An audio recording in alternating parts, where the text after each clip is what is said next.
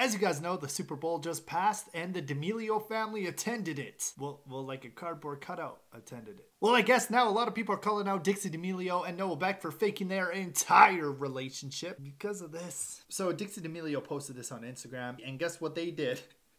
Noah Beck was sitting next to Dixie D'Amelio, but they cropped him out of the photo. I mean, why put him in the stands in the first place if he's not a part of the family? Anyways, trash the whole girlfriend. Like, people really ain't happy about that because Noah was sitting next to Dixie in the stands, but they just cropped him out. Dude, I'm just saying, maybe she just wanted a D'Amelio family photo, and Noah and Dixie are not married, meaning he's not officially a part of the family yet, you know what I'm saying? But I also think if Dixie and Noah are very serious about their relationship, she should have kept them in the photo. Like me and my girlfriend, we're not married, right? But if I go take pictures with my family or whatever, and my girlfriend's always in the photo, I never crop her out.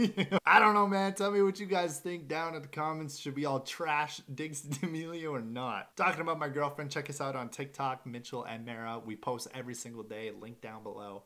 Peace.